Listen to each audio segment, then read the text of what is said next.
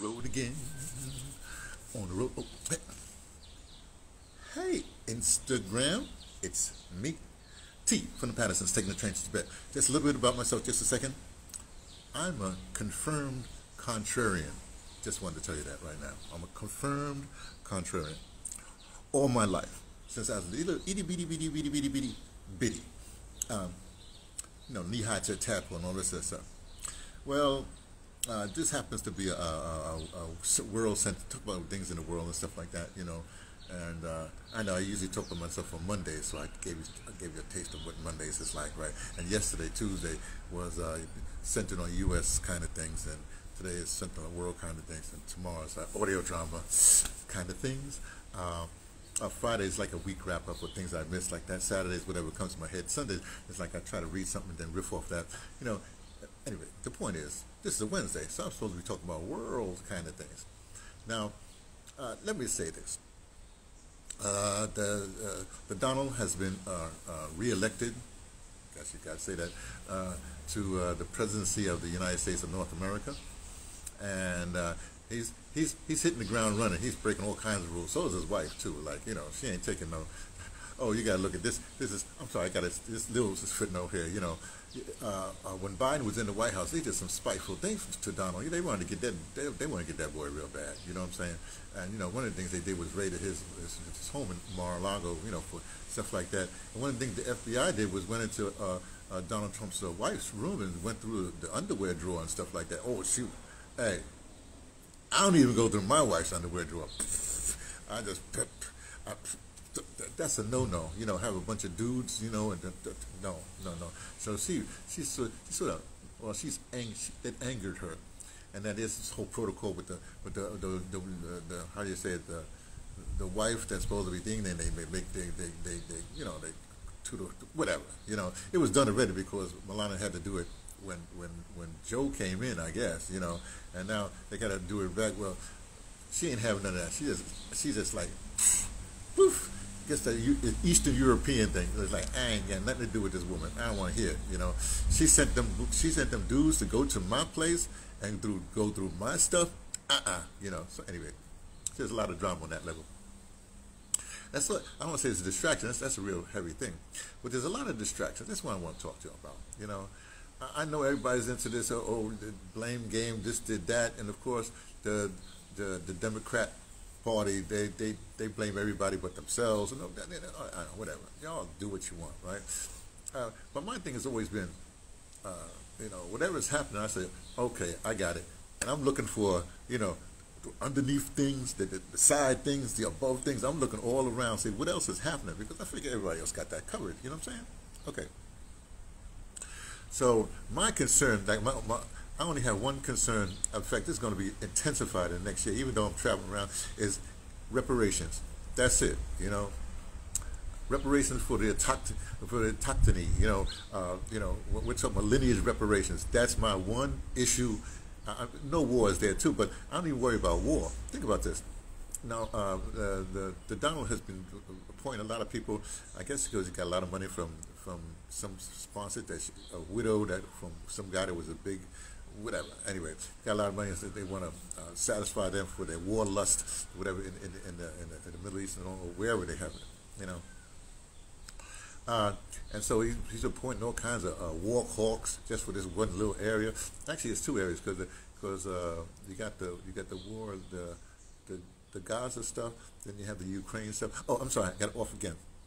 Here's the thing. This one, I'm show you what I mean when I look at other things. That Ukraine war started with Victoria Nuland back there a long time ago. I think even before Obama, back there. And here's the way I look at it, because remember, I have a thing about health too, right? The GMO, right? Now, what they want to do is get see, Ukraine is right next to Russia, right? And Russia is a GMO-free thing. They eat healthy. You can't be messing with them with putting demon seeds and all that stuff in your land. But the U.S. wanted to make Ukraine was supposed to be the breadbasket of Europe. I guess the breadbasket of the world, even though, and let me tell you something about Zimbabwe. We won't get into that right now. Excuse me. But they was going to plant GMO crops here. And the GMO, the wind blows it over next door to Russia, then it poison them crops and stuff like that. And they weren't having that. No, no, no, no, no. But the U.S. wanted to do that because, GMOs, but whatever. Big ag. Those people, they try to kill us. Us meaning the whole planet. Anyway. That was to me, when I'm looking at other things, everybody said, well, they want this there, land here, the Crimea here, whatever have you. Nah, it was about, no, you ain't going to bring that poison over here, right? Okay, let's stay on this thing for just a second. Don't worry about it. Follow me on this. So when I look at this, and they want to continue this stuff with the, with historic Palestine and with the land next to Russia like that, it really is for, hey, black power station. Hey, I'm passing through your area because I got to go home today. Well, I'm in Cape Town right now. Got to go back to the Eastern Cape tonight. So I'll give a wave when I pass through Grams to Wakanda. Okay. Anyway, but here's the thing, man. This is so interesting to me. Trump is putting people in there that want to continue the war in historic Palestine. They want to continue the war in Ukraine. Now, these are not, come on now, right? The reason is because they got, hey, Lace, hey, good morning. She's in New York. Hey, look, they want to continue these wars. Why?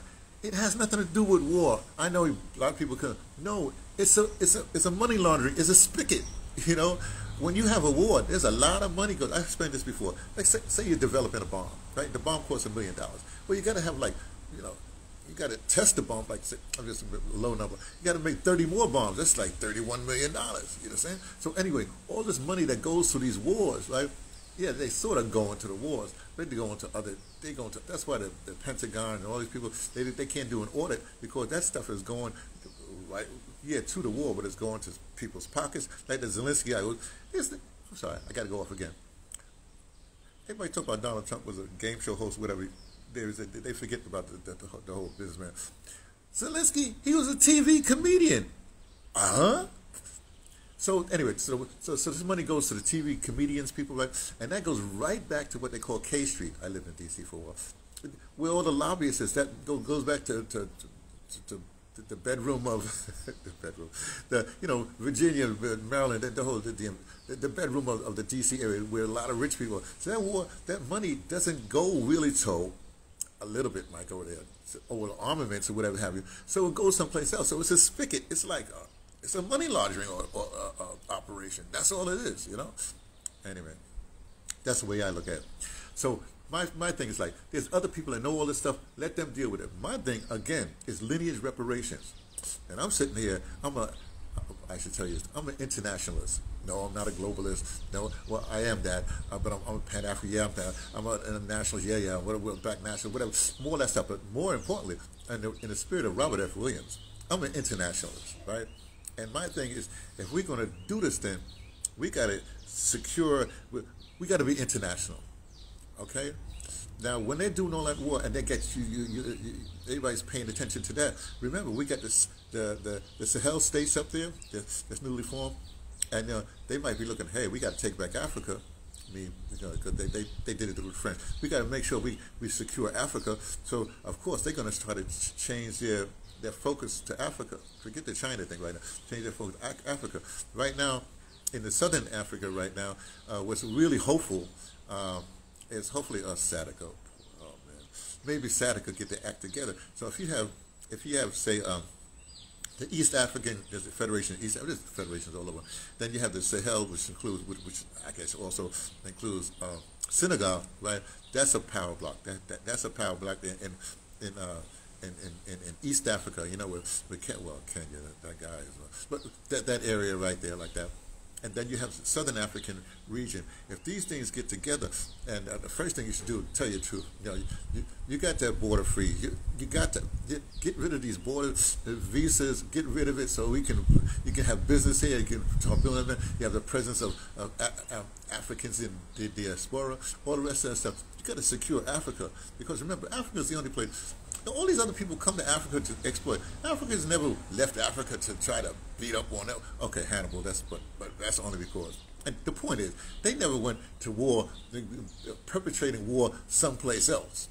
Africa's the only continent, never, all these other continents, they, not all these other continents, I guess maybe those Europeans, they're the ones that go around, especially them England, them little island, that little diseased, I'm sorry, that little Great Britain, Greater Britain, whatever it is, you know what I mean? Because even here in Southern Africa, the people that started apartheid, people don't know, it wasn't the Boers, it was those English guys at Stellenbosch University. They're the ones that let out the thing, you see? So the point is, right, we meaning us internationalists, and us people who are thinking, us contrarians, all those people say, oh yeah, you're going to drop a bomb, yeah, go. Well, yeah. What did Bob Marley say? Fear not, nuclear energy, because none of them can stop the time. So we're on that tip, right? So let me just end here because I'll keep on going. This is a tea tirade, just in case you just join in, don't know what's going on, right?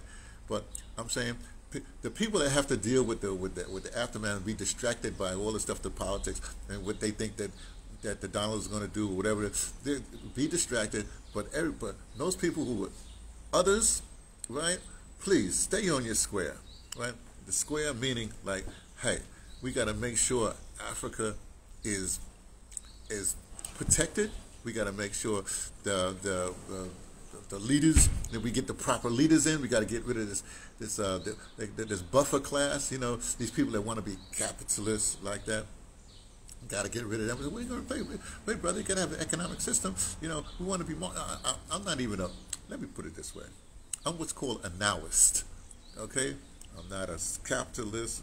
I'm not a socialist. I'm not a Marxist. I'm a nowist. What's happening now? Because all those people that become Christians, whatever, they live in another time period. We have to live in the now. And the now says that, hey, you got to pay attention to what's going on now and prepare for your own future, the future of your peoples, right? That's what I'm saying, okay? Okay, check y'all later. I got to travel today. It's a traveling day. Got to go past Black Power Station and stuff like that, okay? Talk to you later.